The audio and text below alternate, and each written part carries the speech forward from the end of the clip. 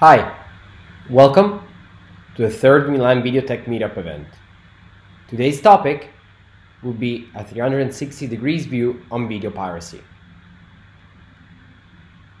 Last time we had an event on all you want to know about video KPIs, and this time we will do on video piracy. If you have any questions, send a message to QA, Stefano Morello. He will reply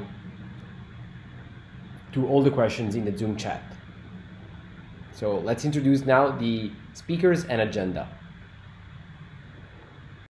Let's see how we can tell more about video piracy during this session.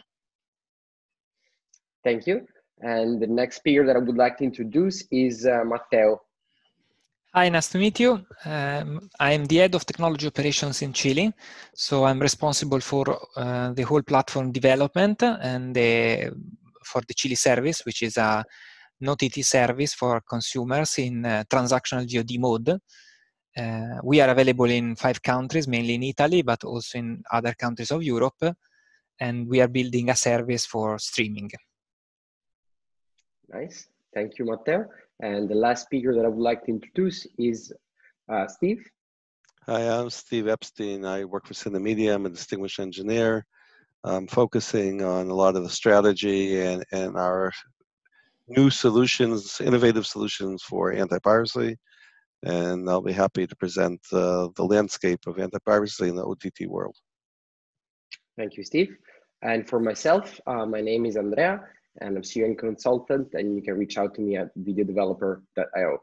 But enough with introductions, let's make a start. So I will give up the control to Ilker, who will be starting, and to first give an overview of what we're going to talk about. So our first give an introduction to the meetup and the previous event. The first topic that we will be presenting is video piracy at 360 view, what the threats are by Ilker. Then we're going to have a quick Q&A session where you can reach out to Stefano Morello if you have any specific questions. Then we're going to have a presentation by Matteo on security in smart TV consumer devices. And at the end, likewise, we will have a QA session. And the last but not least is Steve with how the video security world is changing from broadcast to OTT. And also after this session, we will have a Q&A. So I'll pass it on to Ilker now. And he looking forward to hear it. Sorry, gentlemen, something is falling somewhere. I don't know. All good. We are safe. Thanks a lot for handing over. Perfect timing for breaking things here in my room. Welcome to the world of COVID. And by the way, while we talk COVID, I have a cold. It's not COVID. I have done a test, so all safe. Please bear with me if my sound is, it may come a little bit weird over the ether. Today, I would like to tell you more about the extent and impact of video piracy, and we will talk about the basics. Who are these guys? What motivates them? And how do they attack and distribute content? And then I would like to give you a 360 security posture, how to combat piracy from a CDN's perspective, from Akamai, we as a security company also. We see this as a protect. So we protect whatever we can. We detect whatever you cannot protect, and we enforce whatever you detected or we detected in a joint way. And then finally, we will have a Q&A session. Let's dive in. What we see communicated in the world. 52 billion lost to piracy. This is a lot. Piracy killed the TV industry. Pirate gangs make millions. Video piracy is the cause of all evil in the world. Yeah, would you agree? I would say, why not? Yeah, because let's go a little bit back to the history. When did pirates have had their own golden age? If you look at the Wikipedia, we can say it's 1690 to 1730. And isn't it fun that we can also correlate evil to money? So okay, look at for the monetary perspective. The goldsmiths in England, they have been craftsmen, bullion merchants, money changers, money lenders since the 16th century. And the first European banknotes, they have been issued by Stockholm's Banco in 1661. Isn't it funny if you now reflect this behavior into nowadays? Do you see a correlation between Bitcoin and online crime? Well, that's not our topic. Sorry, but I just wanted to remind you what we're talking about. Okay, let's proceed. Next, here we go. The extent of video piracy. Here, things get interesting. There are several studies out in the wild, and these studies are driven by industry bodies. They are commercial, they are uncommercial, and they differ. Depends on where you look, on from which perspective, into which countries you are looking at. If at the higher range, we see like 8.9% or 9%ish.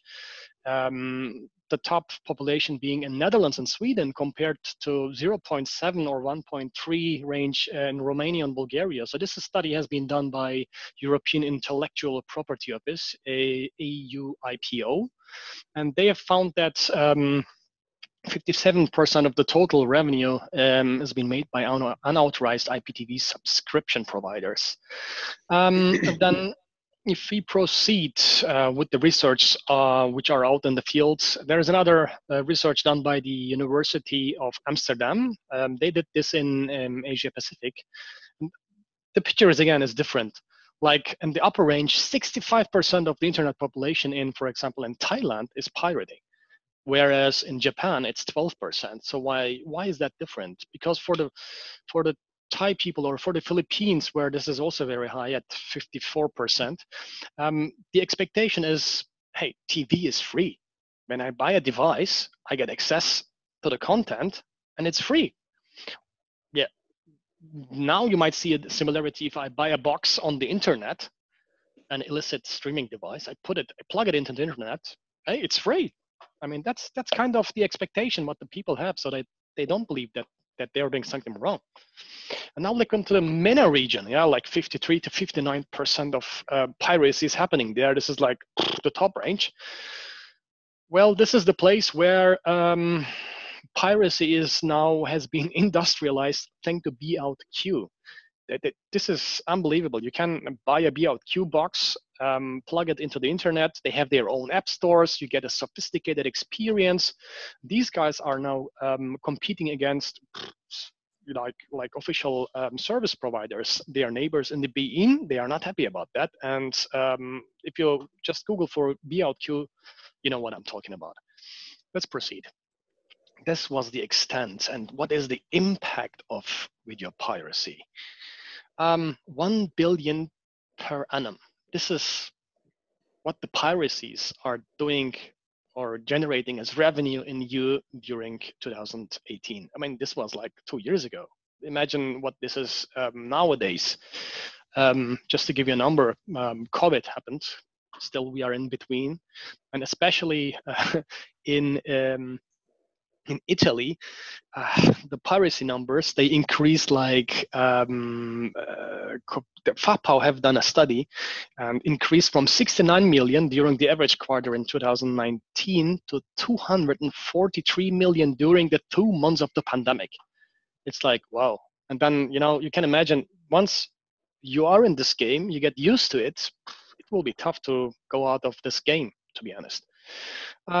Then, yeah, what is the real big issue is that jobs are getting killed. So there's a US study. It is from the US economy, and they have done a research, and they believe that between 230,000 and 560,000 jobs are getting killed. And FAPAO has done a similar research in Italy, like they see in 2017, 6,000 people might have lost their jobs due to COVID. And if you reflect that number in the European regions, in Germany, Spain, or France, it might be even higher. So that is a fact, and we have to create awareness around that. And then the piracy is also impacting the value of the rights. So let's go into the MENA region, so where piracy is like industrialized, right? why should I pay for the rights so much money if my neighbor can watch it for free? So there is no value for the content. So this is one side of the sword. But if you look at from the content owners, well, why should I give my content to you when you let's get it pirated? So it's kind of a disruptive situation, and things are happening. Let's see where this journey will go into, or how we can change it in the long run, that we find an arrangement between these parties as vendors, as joint vendors. Yes, who are the pirates? Yeah, do you know these guys? Have you ever been to Pirate Bay? I'm sure you did. Peter Sunde, Frederik Neich, I don't know if I spell it right, Gottfried Svartholm, they are the co-founders of Pirate Bay. Do they look like millionaires? No. They do it for a reason, because they can do it, and they believe they do it for a right reason, because they are seen as the Robin Hood of the internet. So they take it from the rich people and give it to the poor. To the young people who love content while they can't get access to the content. And then, the interesting thing is, when Frederik Ney came out of the prison, he said it was well worth doing prison time when you consider how much the site means to people. So they believe in what they do. We talk about the release groups here. So the release groups, they are at the top of the Varus groups. The Varus groups, they are like their own community. They have their own hierarchies. They have their own laws. They have their own committees. They have their own, even their own standards, like the IEEE. They define how to publish content.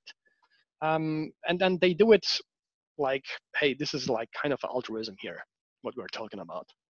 And after the release groups, there is another group, the site operators. So the cyber lockers and the streaming sites where you have access to the content. These people, they have different motivators. Yes, they want to make money, and they want to get their malware out in the field so that they can make even more money. That's the main driver. And some people say that the release groups are the same people with the virus groups. The site operators and the release groups are kind of sitting in the same boat. And then we have another group, who are the internet streaming device wholesalers, right? When you, from the Asian perspective, hey, when I buy a box, put it in the internet, that's free. Yes, these are the guys. You can buy it everywhere. Go to Amazon, Alibaba, just click IPTV. I've done this just a test last week. Hey, I want to buy an IPTV box. Can you give me a test signal? Within 2 minutes, I got a response to an M3U playlist, which I could plug into a Firebox with a Kodi and being able to play it for 24 hours. So I could do, in theory, kind of subscription stacking with these guys and could watch for years. So that's possible today. And then there's obviously there are the amateur pirates out there, like me and you. Sorry, not like me, but more like you, who are putting their cameras on the screens and sharing that through social platforms. That's another group of pirates. So we know who the pirates are. Let's proceed, because time is running and I want to tell you so much more. How do these, now let's answer the questions. Okay, how do these guys get access to the content, and then how do they distribute it? There are a lot of ways, or we could talk hours about that. The virus groups, they hacked like the DRM systems, they reversed engineer it, they know how it works so that they can get access to the content, and then they make it publicly available through their cyber lockers or streaming sites, right? And there are man-in-the-middle attacks. Signal hijacking is happening, and satellites potentially, and most importantly, system hijacking, where people get access to production suites and copy the content from directly there on site or from the cloud. Or an HTTP stripper, right? You plug it into an encoder, and there you go. You have direct access on the content where HTTP from the HDMI output is being killed, or password sharing, or credential stuffing. We will talk more about that in the coming slides. I hope that gives you a nice overview. My colleagues might also talk about that in the next couple of slides. Okay, how is Akamai helping against media piracy? So how do we approach tackling this? Now we have, let's say, 3 pillars. We want to protect our customers' content, or they protect it through us. And then we would like to detect what is being not able to protect it. So we rely on intelligence and partners who are cooperating with us to be able to detect that. And then the enforcement is the same. Let's dive into what we mean with protect, detect, and enforce. Nice words, but let's see some action behind it. Here we go. Oh, that was too fast. Protect, stop piracy from happening. Yes, how can we do this? We recommend protect against credential stuffing. Use anti-DDoS protection. So this will help you prevent like big bots trying to attack your backend and trying to find backdoors and get your content, right? Or write secure code within your login endpoints. So apply OWASP best practices.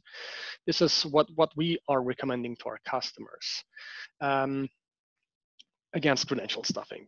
Protect against content theft. So theft from systems, so direct hacking or man-in-the-middle attacks, they have to be protected, and the theft by employees and freelancers, they have to be protected, or simply protect against like stealing from the unique system IDs, such as passwords. We recommend employing a zero trust framework. What do we mean with that?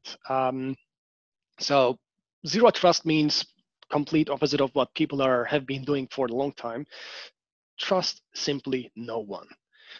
Give everyone dedicated access by looking into his device posture. Give him access on a specific port for a specific application for a specific time if he's a freelancer, so that you can control it. And zero trust is also implementing system that proactively identify and block like big threats such as malware or ransomware or phishing activities. So zero trust is something which you should think and consider about if you are producing content like in the cloud, or even the broadcasters of the future who are thinking about doing remote production. Yeah, this is a next challenge where they will be facing, or they are facing right now at the moment. Protect against playback infringement. Typically, let's say, most prevalent being digital right management. And my friend Matteo, he will tell you more about that, how this can be implemented.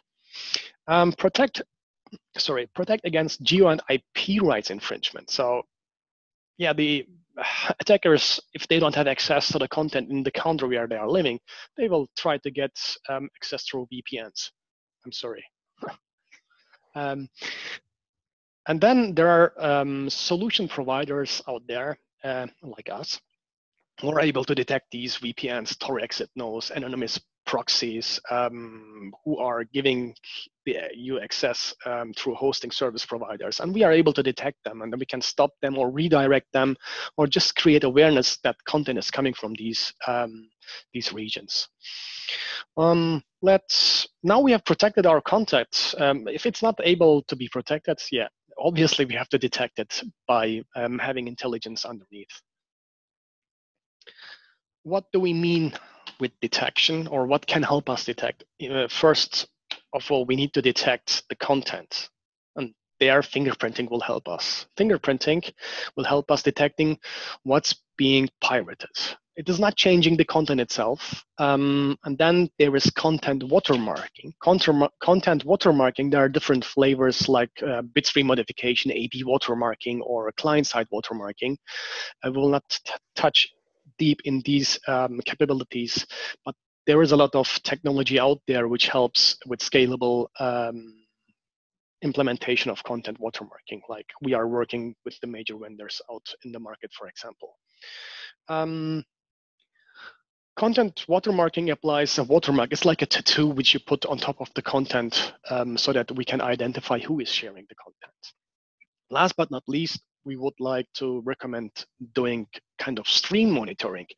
If you push your content through a service provider or a CDN, then the CDNs, they have insights into who are requesting the content and how they are requesting the content. They see the user agents, they see the behaviors, they also get a fingerprint of that requested content from the end user. So they have the abilities to analyze what's being requested. They see the tokens, they see how much these tokens are being requested. So they will give you good insights into what's going on within your piracy situation.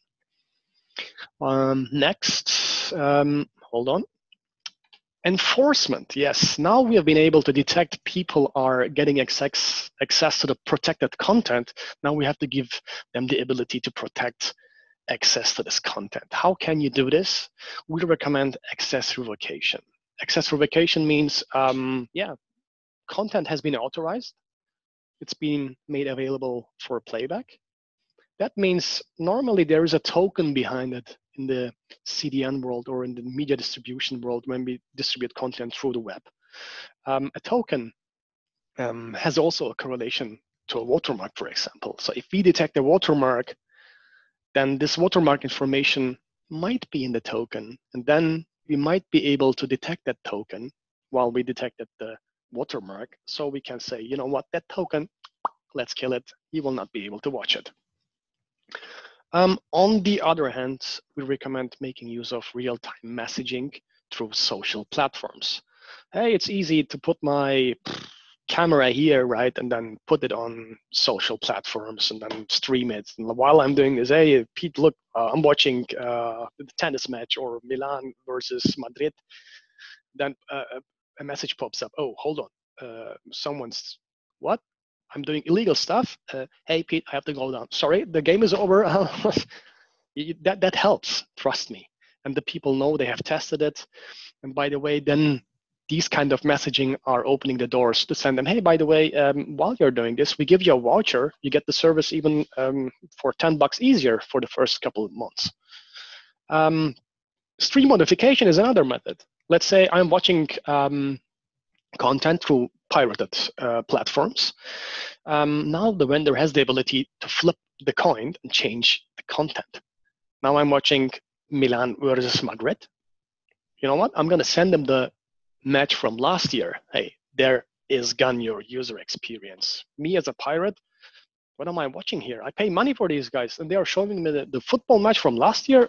Go away. So that's about, you know, disrupting the user experience. That could be also a solution, to be honest. How much time has gone? I'm talking too much. I hope I have some time for the bonus.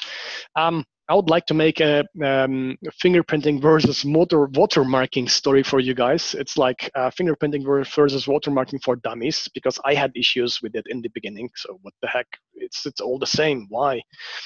Let me tell you. This is Jack. And Jack has a fingerprint, and Jack is a clone, and he is living on planet Mustafar, and Jack lives only on planet Mustafar. And someone hijacks Jack from Mustafar. And someone is cloning Jack. Why? Because he wants to make money with Jack in on other planets, for example, right? So, yeah. And then police detects a clone of Jack on planet Bespin, because they know Jack can only be on Mustafar. How the heck is he coming here? So Jack knows this guy belongs to the Dark Lord. Hey, Dark Lord, this is Jack. Is this your Jack? Yes, but who cloned him? Someone. Find someone or I'll find you. So you see, they have now a problem. They have to find who is cloning Jack. Okay, guys, we have a problem. Let's think about how we could solve it. So we have his fingerprint. We know we can find out that he's somewhere. So someone cloned him, but how do we know who cloned him? Whoever wants to see Jack will get protocoled. Okay. We will tattoo him so we know whom he had contact with. Yeah. And then next day, knock, knock. Hey, it's me, Peter. I want to see Jack. Hey, write down Peter wants to see Jack with the snake tattoo, and only Jack with the snake tattoo being visited by Peter, okay? So someone, who is Peter again, hijacks Mustafar, but he didn't realize that he has a tattoo. Maybe this tattoo is invisible. Now Peter is cloning Jack. say, and he's doing the same thing on Alderaan.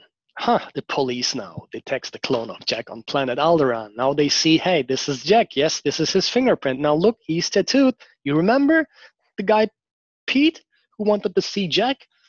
That must be him. And they go to Dark Lord. Hey, is this your Jack? Yes, but who cloned him? Someone who is Peter. Welcome to the dark side. Here we go. I hope that this story is helping you to understand the principles of fingerprinting. It's allowing us to identify clones of Jack anywhere in the galaxy. In the media world, it allows us detecting the content anywhere in the internet. But it does not tell us who has cloned Jack. And watermarking, just to repeat, is a kind of the tattooing mechanism. It is allowing us to identify clones of Jack who had contact with known people anywhere in the galaxy. So in the media world, it allows us detecting the pirate who cloned the content anywhere in the internet. I hope that was in time. And with that, I would like to keep it up for questions. Okay, you can ask to Stefano. And one question that I'll ask you that came to me when you were speaking, what is the most diffuse or most used method that you see from a CDN point of view of pirating content from the ones that you highlighted earlier on? Yeah, we see it's a good mixture. We have abilities, to detect average number of tokens. We can, analyze the request coming into our CDN and see if there is an average user will generate, let's say, 25 tokens, right? And if someone is requesting hundreds of tokens, then this token is being shared. So that gives us a good hint of what's happening. Or we also see a lot of user agents coming from really Linux machines or Kodi boxes. So this is also giving us a good hint of someone is trying to get content in an unnatural way. So this is also giving us a hint what's going on. And sometimes we see service providers, like hosting service providers, accessing content. So that means, okay, why should a hosting provider ask for content, right? That helps us also to detect or get, let's say, an initial set of insights into what's happening with our customers' content. And in the long run, I hope that we might be implementing maybe one day fingerprinting capabilities, so we are able to detect what's leaving, or we are able to create a fingerprint of each and every content which is leaving Akamai. So we know one day if that content is somewhere in Bespin or Alderaan, we know what's going on. Nice, thank you. And we have one more question. Is it mandatory to have DRM when doing watermarking? I don't think so, no. You could do watermarking without DRM. Then your content is simply not protected. But again, yes, there are HDMI, HDCP strippers out there, which does exactly that. But yeah, in theory, yes, this is possible. But you should make sure that you have kind of access control, so you know whom is given access to the content. Okay, thank you. Very explanatory. If there are no more questions for now, I will pass the ball to the next speaker, who is going to be Matteo. So feel free to request the screen. Hello, and I'll approve it. Thank you, Matteo. You have the stage. Thank you. So just a couple of information from what I do. We are a company which has OTT service in 5 countries, 5 European countries, so Italy, Germany, UK, Poland, and Austria. And we are a transactional VOD only model, so only pay-per-view. So it's really important for us to protect the content because we have the first window of distribution after the theaters. We are also present on all the smart TV models, so we will focus mainly on smart TV consumer devices also and web browser, and we will go technically in the details on how it works, the content protection. So the first thing is how we deliver content to the users. There are many different protocols for streaming content to the users. 10 years ago or more, there were common protocols based on IP, native protocols such as RTP, RTMP. Then the market moved away from these native protocols and switched to protocols based on HTTP. Why? Because this simplifies a lot the network infrastructure, and it's easily scalable because it can be easily cached on CDN also. So the most commonly used protocols today are the Microsoft Smooth Streaming, Apple HLS, and MPEG-Dash. The Smooth Streaming Protocol and MPEG-Dash share the same fragmented MP4 files under the cover, so it's quite easy to make it possible to stream the same encoded and encrypted content using two different protocols. Apple HLS originally supported only MPEG transport stream files, but in 2016 Apple announced support also for fragmented MP4 files, so it's now possible to use HLS using the same set of fragmented MP4 files together with smooth streaming and MPEG-Dash. So this is really important because the content is uses a lot of space and is really expensive storing this information on the CDN. So allowing to have a single set of underlying media files which can be used by all those protocols helps reducing cost and simplifies the whole infrastructure. So the next point is how can we secure the video content? What is done is typically doing encryption of the content. So we encrypt the content, but then we need to allow the legitimate users to decrypt this content in a secure way. How is done this? We are using a DRM technology. So the DRM technology has multiple purposes. Mainly, it needs to verify that the content can be decrypted by that user, so that the user is legitimate. And it checks also that the device is not compromised, so it cannot be stolen the content from that device. So what's important to note is that the DRM is secure as long as nobody can capture the content or can read the encryption key, because if you are able to read the encryption key, either during or after license exchange, you will be able to decrypt the content, the original content.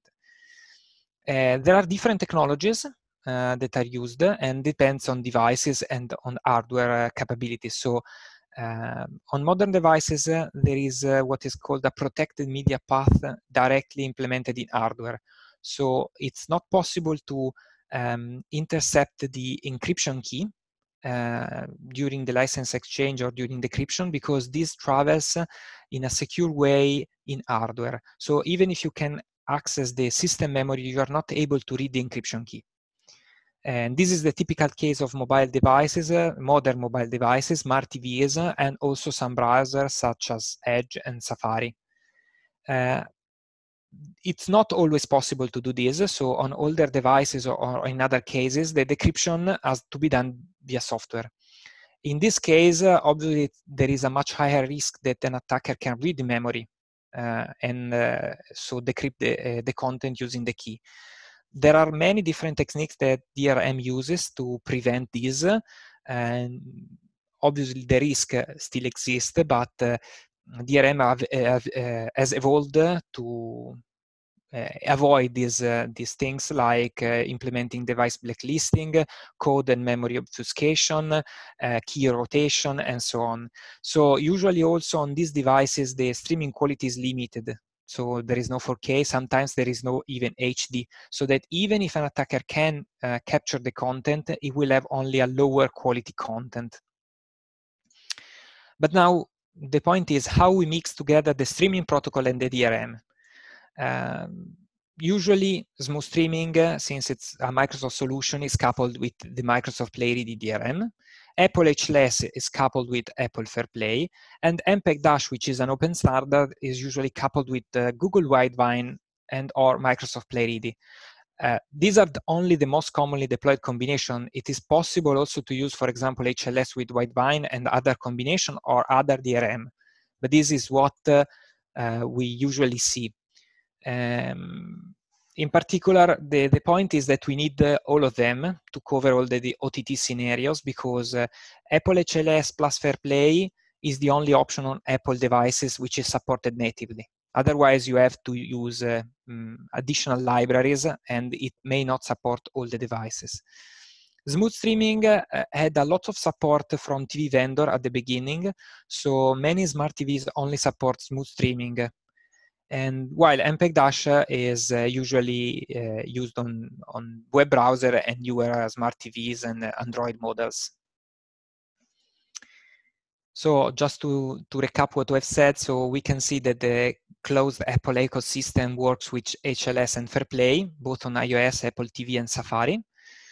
Then we have a much more distributed ecosystem, so we can have MPEG-Dash and smooth streaming as protocols, which can mix together Widevine and PlayReady as DRM.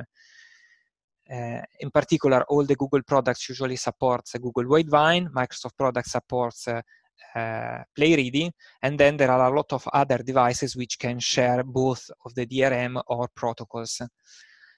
Smart TVs stays here in the spot, in the central spot, but it doesn't mean that every smart TV supports everything. It's more the opposite. So each smart TV supports one or more streaming protocol or one or more DRM system. For example, also in the same vendor field, for example, if you take Samsung has its older smart TV models based on its older platform, which are able to use only smooth streaming with PlayReady. Then we have the Tizen OS from Samsung, which covers also MPEG-Dash support, but Google Widevine modular DRM is supported only from 2016. So Tizen model from 2015 supports only PlayReady. And this is only Samsung. There are tens of different vendors for smart TV which supports one or more of this combination. So there is also an additional pain point in this scenario, because even if we reported that all of these protocols, streaming protocols, supports fragmented MP4, and all of them uses AES 180-bit, 128 bits for the encryption. There are two possible block cipher mode of operation. So CTR, which is the counter mode, was the default for Microsoft PlayReady and Google Widevine since the beginning. CBCS is the only one supported scheme from Apple Fairplay. So even if PlayReady since version 4 and Google Widevine supports now also CBCS, older devices do not. So you still need to cover all these scenarios, two different encryption of each content, which means you either need to use double the space required for your content, or use a dynamic packaging system which encrypts on the fly the content depending on the client which is requesting. The worst thing is that this is not going to change in the short to mid-term, mainly because of Smart TV. So if you need to support Smart TV models, you will need to support the CTR mode anyway, because usually Smart TV are not getting upgraded. So if a Smart TV comes out with only CTR support, it will die with CTR support. So if you want to support this, you will still need CTR. Then we are going to talk a bit about player types, because there is a quite complex ecosystem of player types. So we can now split the player types in two categories. So web-based application, which runs in a web browser, and native application. Now, there are two types of players. Native players supports directly the streaming protocol. So every platform usually supports streaming from or playing a content from an MP4 file directly. And usually platform supports one or more streaming protocol natively. For example, Apple AV Player on iOS supports streaming HLS natively. Also, Safari on iOS, which is an HTML-based application using video tag with encryption support, can stream directly HLS. And also, custom native players, usually on Smart TV, supports one or more of these protocols, such as MPEG-Dash, Smooth Streaming, or HLS. And then we have the other category, which is devices which expose lower level APIs.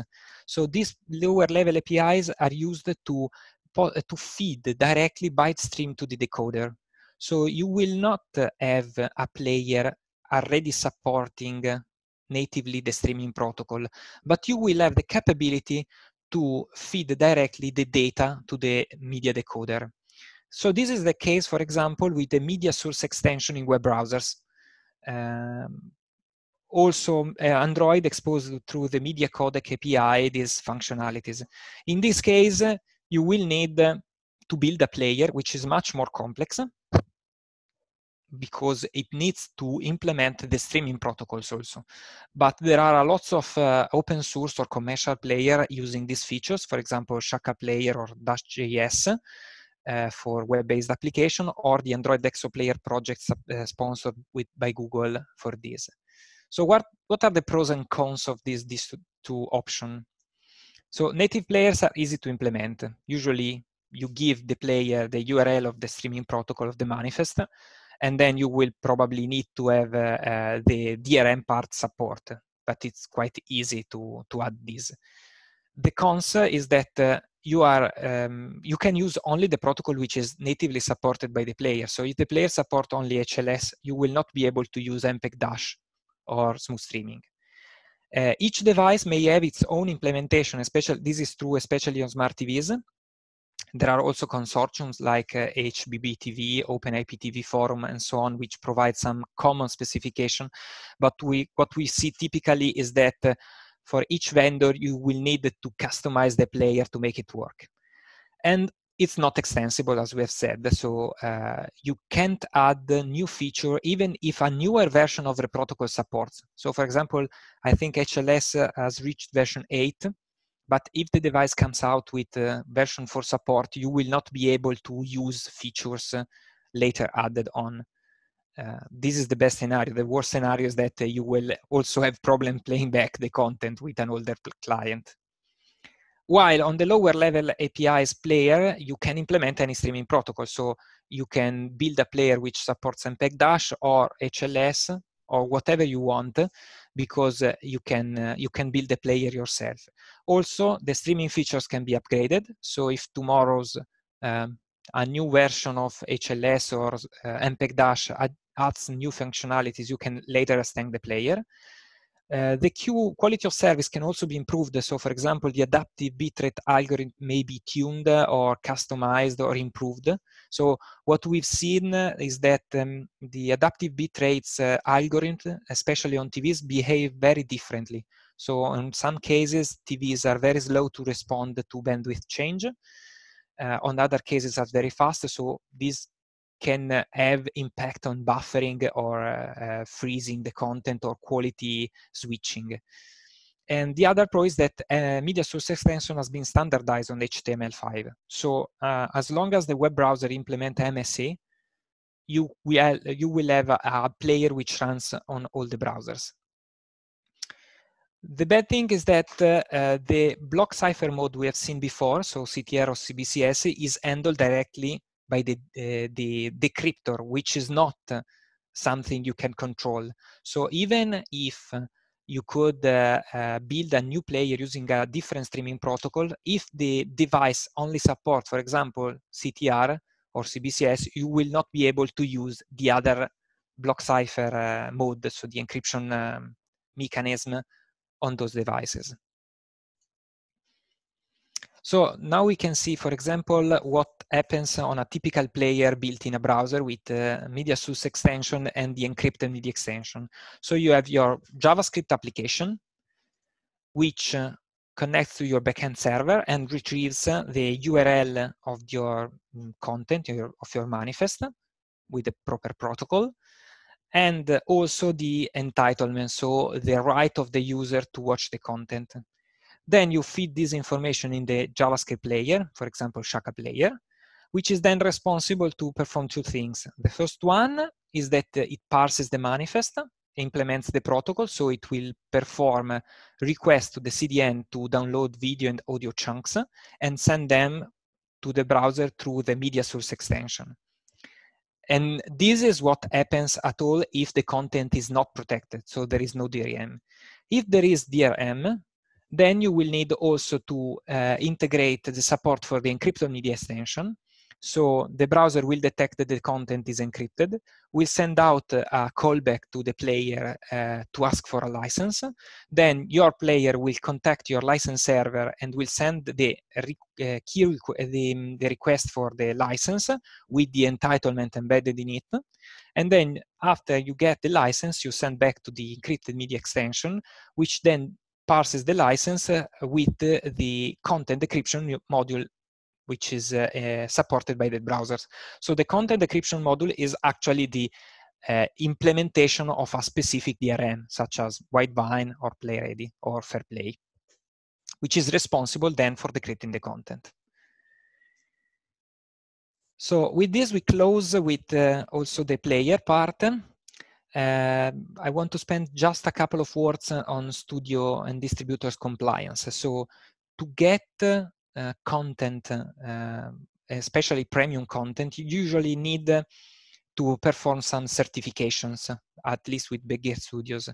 So they want to check that you have a workflow that is secure and that you have implemented security on devices and your servers. In the past, this requires usually a certification for each single device model. So if I wanted to support Samsung TVs, I had to file a request to be able to stream to Samsung TVs, and then for all of the other vendors. And they also posed a lot of constraint on this, such as required per using watermarking on 4K or blocking HD on devices which they do not consider enough secure. So obviously this impacted negatively both the user experience and the cost to build the platform. This model was designed in the set-top box era, so a vendor of set-top box had to certify his service once because they had a single box for his service. Now we are moving in an OTT space, so this was really complex, at least for companies like us, to get all the certification. But now the market is changing because the DRM solution we have seen are widely accepted and deployed today, and they come from the three biggest companies in the field, so Apple, Microsoft, and Google. And so the process has been streamlined. Also, we can consider that also because of the pandemic, there are new business models arising which did not require additional certification steps. For example, Universal decided to distribute some of its newest content directly in streaming without passing to the theaters because they were closed. So instead of delaying the release of new films, they decided to directly provide this content for the first time directly to services like us. And the results are interesting. For example, Trolls World Tour made more money in the first 3 weeks of digital release than during 5 months in theaters they did with the previous chapter of the same series. So obviously this is a particular content because it's targeted to families, and so probably it performed well because of the pandemic. So maybe other titles have different rules, but this is also changing in the industry. So this is a probably deep change which will remain even after the pandemic. So that's all from my side. If you have any question, I'm here. Thank you, Matteo. So we have one question, and that's, did you see more piracy during the COVID-19 period? So what we have seen is that our service increased a lot. So we more than doubled the number of streams we have seen, and we have acquired a lot of new customers. So it's difficult to see, to know, at least from our point, if the content was more pirated or not. But from the service point of view, I think that this has helped a lot to make awareness in the consumers that there are alternatives, and that these alternatives works. So also, even if the prices are not low, for example, Trolls World Tour was released at 15.99 euros for rental only for 48 hours. And we sold a lot of those because many families probably stuck at home wanted to make their children watch something. For sure, that everyone can enjoy. Okay, so that's very interesting to hear, and it's good also for your business, I guess. So that's good. And we will now move on to our last presentation, and it will be by Steve Epstein. So if you want to take control, then the floor is yours.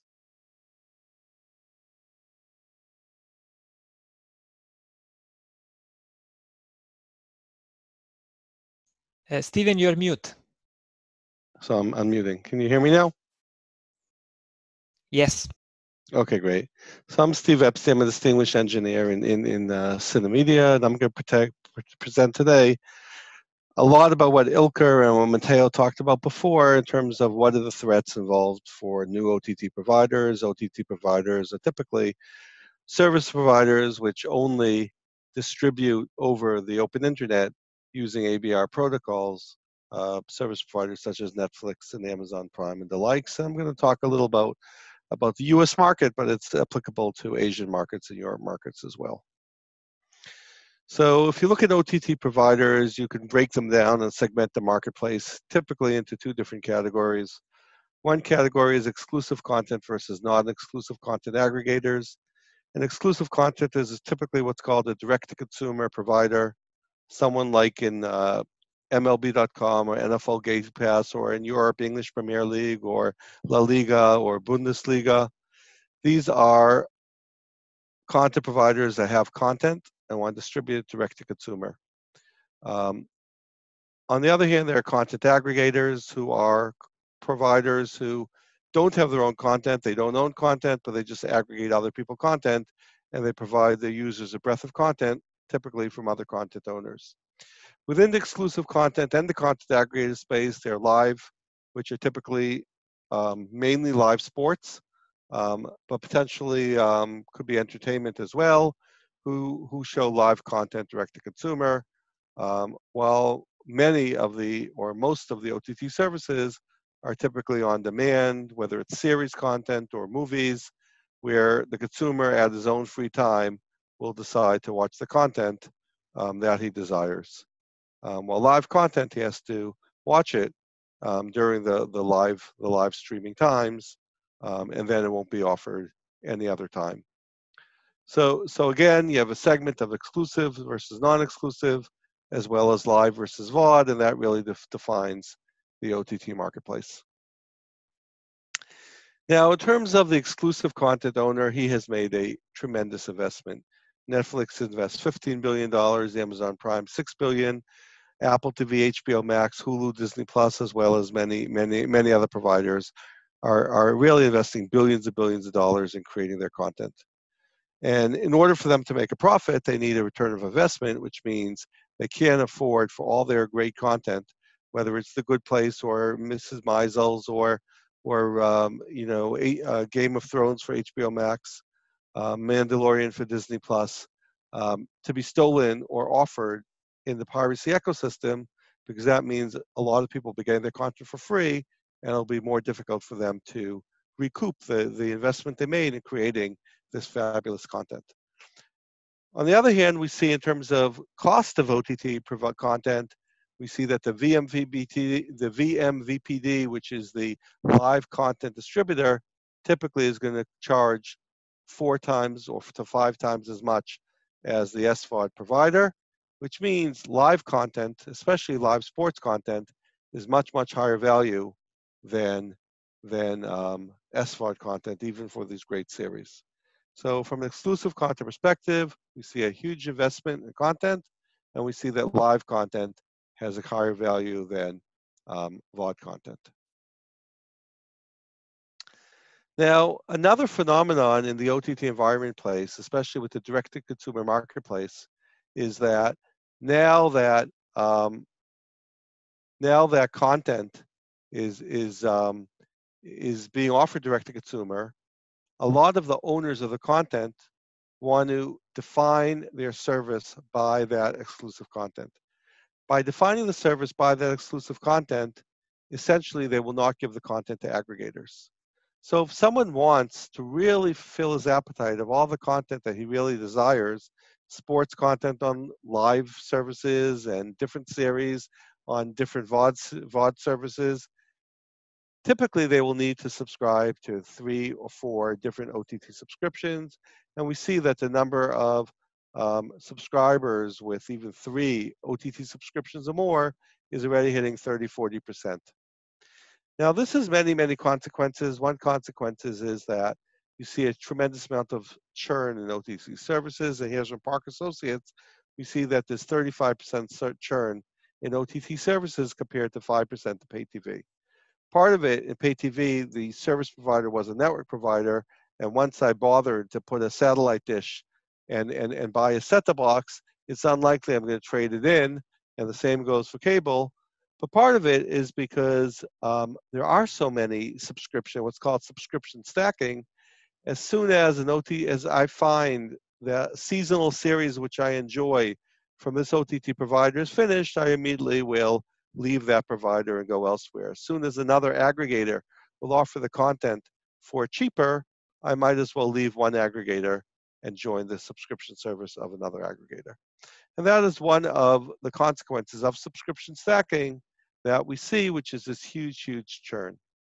But the primary consequence we see, let me go back, is this, is that the only place for a subscriber today to receive all the desired content that he desires is on a subscription pirate network. All these new subscription pirate networks are basically what they're doing is they're stealing content in many of the ways that Ilker presented before from all these direct-to-consumer services, and they're aggregating together. And because they don't pay license fees, they can charge, on one hand, 1/10 the cost as any aggregator or even direct-to-consumer, and they offer many, many, much, much more content.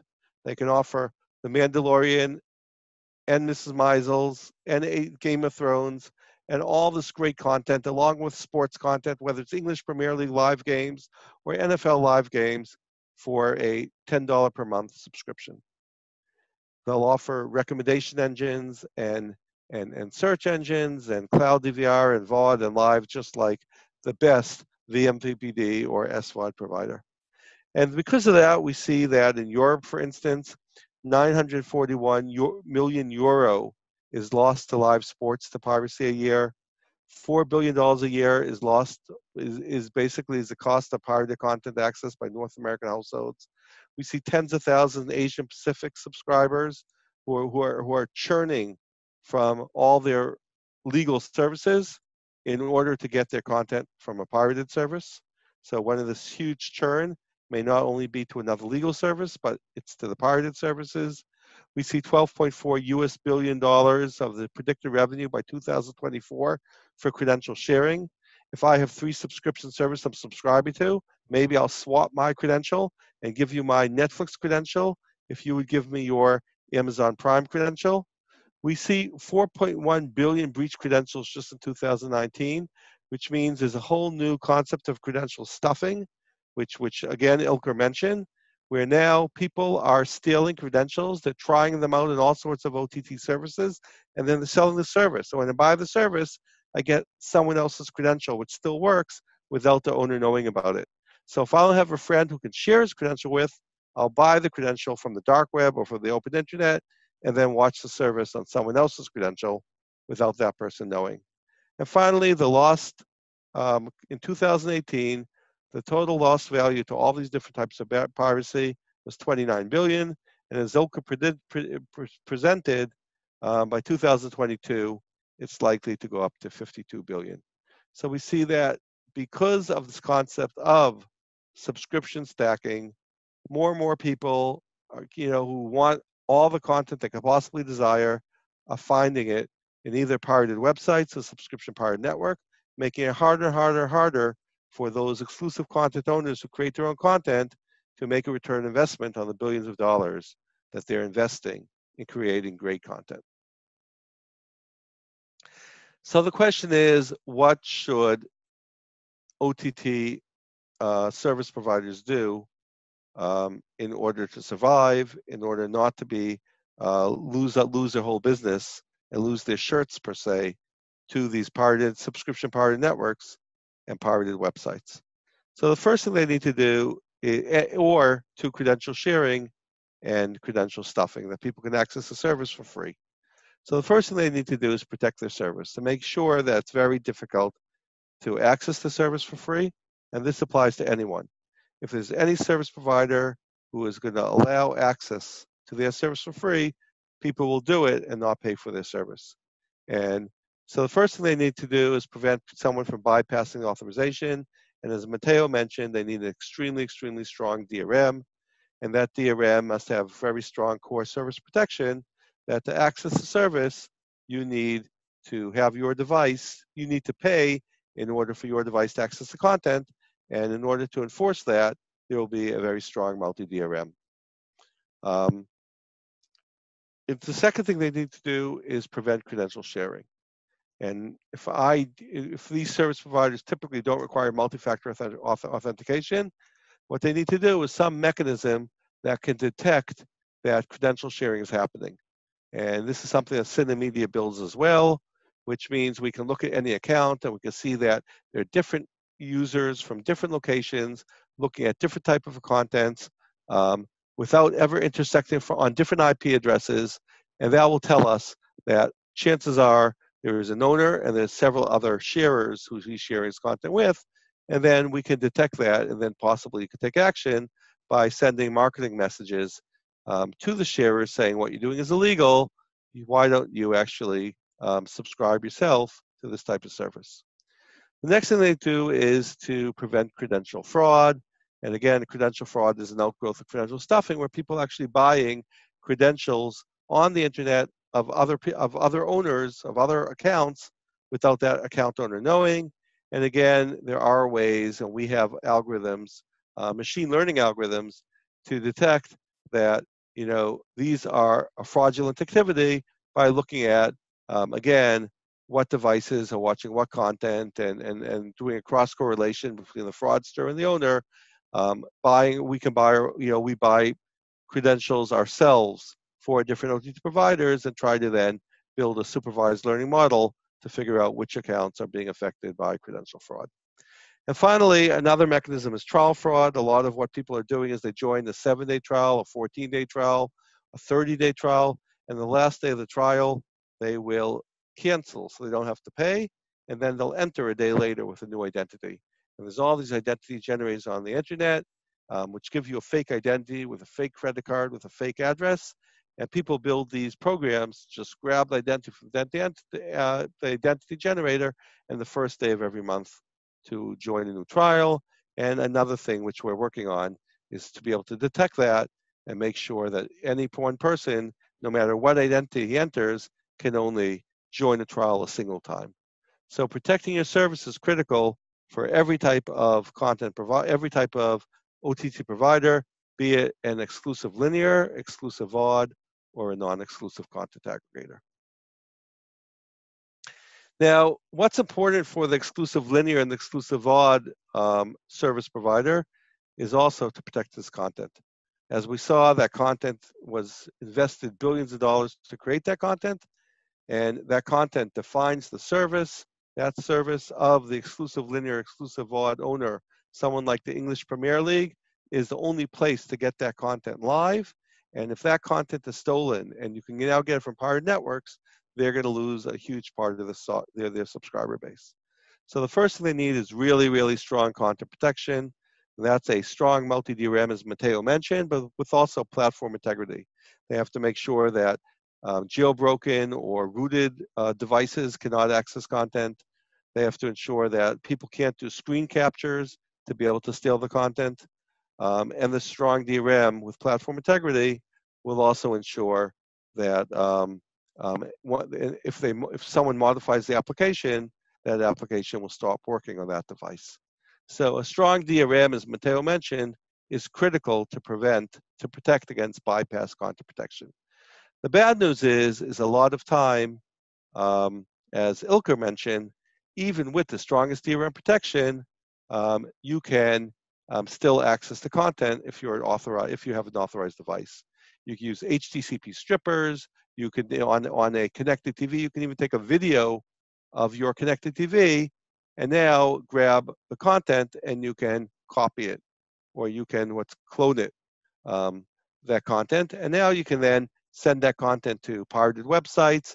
You can send that content to your pirated subscription network, and you can allow millions of people to either pay or watch your content that was stolen from a legal OTT service. So therefore, strong DRM is insufficient to protect your content. You need what's called some active defense.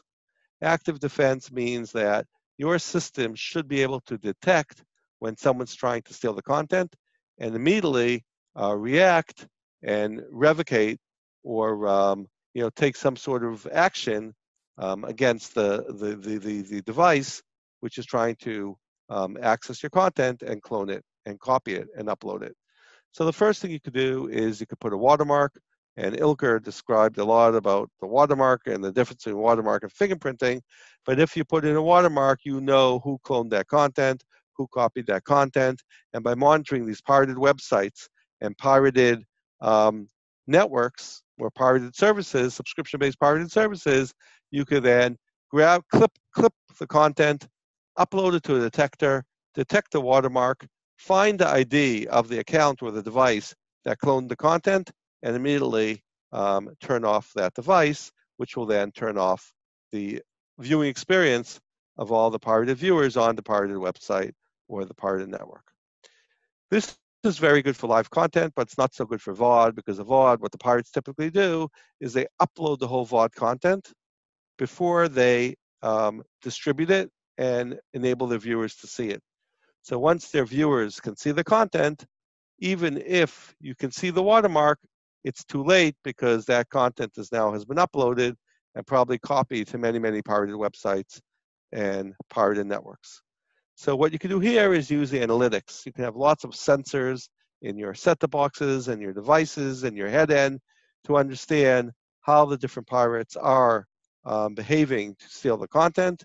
And therefore, once you see that, oh no, this is probably a pirate, he's watching content 24/7, he's using his HDMI in a certain different way, he's showing other behavior which is typical of a pirate, you can then turn that device off, hopefully before he uploads too much of your VOD content. If a content provider does provide his content to content aggregators, or content was stolen pre-production, and that content appears in a pirated network, there's an active defense will not help. And what you need now is not active defense, but what's called proactive defense. Proactive defense is a means of providing intelligence to understand the whole supply chain of these pirated websites or pirated networks. Who are the resellers and what IP addresses are their authentication servers and streaming servers on, and you could take proactive action against the pirates. Proactive action means legal action. It means takedown notices to search engines or CDNs or payment gateways, or hosting systems, that the more you can learn about the pirate system, the more takedown notices you can apply, possibly to social networks like Facebook or Twitch or Twitter or YouTube, and enforce that they remove that content. So that requires a tremendous amount of proactive intelligence to take the correct proactive actions. It also means IP blocking with ISPs by knowing the IP addresses of the authentications and the streaming servers of the pirate. you can also block the IP using typical IP reputation mechanisms that cybersecurity companies typically provide, and ISPs are forced to enact, as well as other actions, legal actions, depending on that country. There's also advanced proprietary mechanisms you could take to actually actively or proactively take down the pirated content, the legal content, or the pirated content from these pirate service providers. Finally, if you're an aggregator, you have an existential threat, which is the existence of the pirate aggregator, of the pirate network. If you're a legal aggregator and you pay very huge content fees to aggregate a bunch of content to give to your subscribers, and there's a pirated network out there who's aggregating content on his own, but he's not paying any content fee, and he can get much greater content at a and offer at a lower price, that existence of that pirated aggregator, that pirated network, is a threat to your capability to survive, and your only capability and your only option is to do some sort of proactive disruption against that pirated network and try to take that pirated network down using some of the disruption activities I talked about before. And if you don't do that, it'll be very difficult for these legal aggregators to survive or make money. In terms of content protection, what I talked about before is you can break it into preemptive defense, which is your strong multi-DRM and your platform integrity. In broadcast and pay TV, it's conditional access. Active defense, which is some combination of watermarking, analytics, and disrupting the source in real time, especially for live content, by detecting the watermark and understanding the analytics. And proactive defense is going against the piracy supply intelligence, the piracy supply chain, and we're talking about educational campaigns, legal notices, IP blocking, and also proprietary mechanisms. So a total content protection system will look as follows. You get your intelligence from the data like analytics inside your system. You get your intelligence from the supply chain data, which can be the whole nature of what a pirate network looks like. It could be your watermark content, which also comes from the supply chain, and you supply it to a command and control intelligence system, will then know to take the right action. It could take the action inside the system, which is your active defense, and disrupt the source. It could take the action outside the system, which is your proactive defense, and take down the content either legally or via the IP blocking or takedown notices or proprietary mechanisms. So here are some of the disruptions which you could do as actively as DRM revocation, control plane suspension, CDN revocation, as Ilker mentioned, CDN revocation of colluding devices if you have a very intelligent system, and the proactive supply chain are things like legal actions, IP blocking, various takedown notices to any place in the whole supply chain of the pirate, or some advanced capabilities. So we're Synamedia. We provide most of these capabilities, both the active defense, the proactive defense, the multi-DRM with platform integrity, as well as the service protection, where we can detect credential fraud, credential sharing, as well as trial fraud. So that's it. Any questions? Thank you, Steve, for the interesting presentation. We have one question, and the question for you is, do we have any figures on how many credentials worldwide are suffering from credential fraud? So according to Have I Been Pawned, 9.76 billion credentials have been breached the past couple of years. Typically 2% of the breached credentials are still active. So that's still a huge number. We're talking about,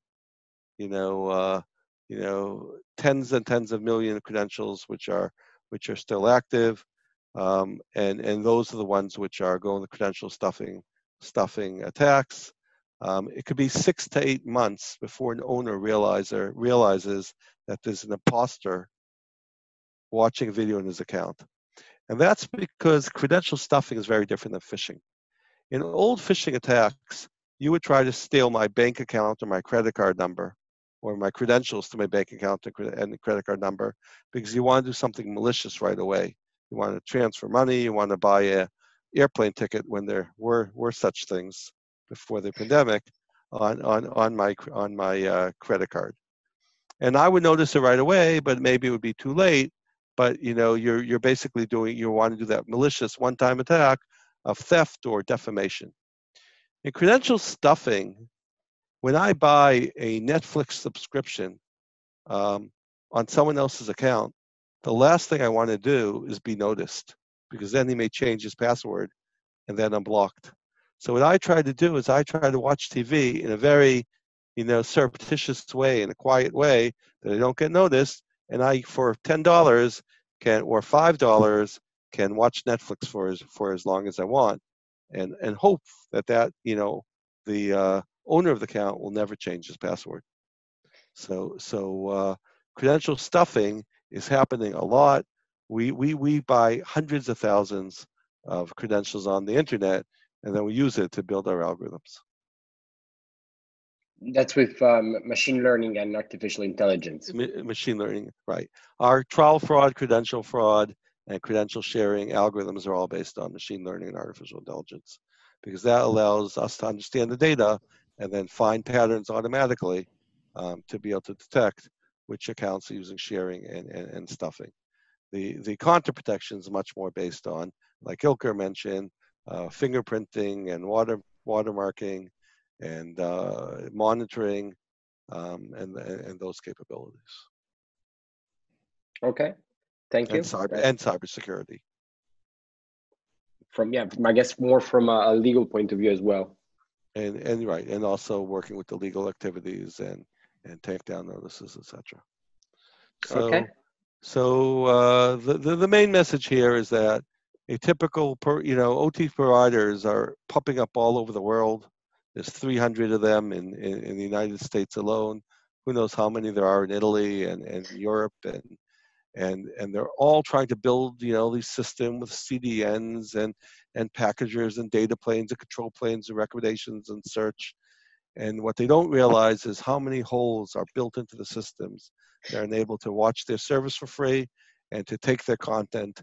And there's a lot of holes to patch, and unless they partner with the rights security providers such as Synamedia or Akamai or the likes, that they really may not get the return on investment that they plan to make. And piracy, as Ilker mentioned, is a growing problem, and it's getting much worse every year. Just during COVID-19, as Ilker mentioned, where people have financial insecurity and plenty of times on their hand and a desperate need to watch the TV shows they watch, we've seen piracy, certain piracy, grow 2 to 3 to 4 times. And also, as Ilker mentioned, once people compromise their conscience and their ethics and learn about all these popcorn.coms and piratebay.coms and all these great pirate, subscription pirate websites and networks out there, they're not going to go back to paying so quickly. Yeah, that's definitely true. Okay, thank you very much. If there are any other questions for the 3 speakers, yeah, Ilker, of course. Thanks. May I ask a question to Steve? Yeah, as you mentioned, definitely now the fun thing is the OTT providers, the MVPDs, now they are competing against the pirated stuff. So their user experience now are competing. And then you have to do the whole security thing in a way so it's not disrupting in any way like the user experience. Yesterday, you have been joining a really interesting webinar where also the security architect from Netflix was there. And I remember his sayings, okay, do whatever is necessary, but don't interrupt, like, top thing. Well, my question, I'm sorry, can you give us an example on proactive approach of, disrupting examples? So what you have done. So let's say you have, how are you attacking, have you been going against top side vendors or various groups? Have you been able to take them down? Yeah. Are you able to talk about that? Not able to talk about so much. Certain countries allow certain things, but you know, you are absolutely right. When it comes to a disruption, a successful disruption is one that interrupts the user experience, okay? So if you, during the, you know, the overtime of a major sports match, when everyone is watching, you can disrupt that live content right there by taking down a streaming server that you know is the main one. You know, you've just destroyed that pirate's business. So how to disrupt is really based on how to make that pirate lose most of his viewers by killing his user experience. And that deals with the when and the how, and there's a lot of intelligence. If you can go through, you know, if a legal action takes 6 years for the company, or if if you take down an IP and he has 6 other IPs waiting in the wing and he can respond right away, you know, you've taken action, but you haven't done much. Mm-hmm. So the proactive approach is all about interrupting the user experience in a way they can't recover very quickly, and his viewers are totally pissed off. I agree. Okay, thank you everyone for your time and the great presentation, very insightful. We will make this recording available via VOD, so stay tuned. We'll send out a message to everyone. And thanks again. I really wish you a good night and see you soon. Thank you and bye-bye. Thank you.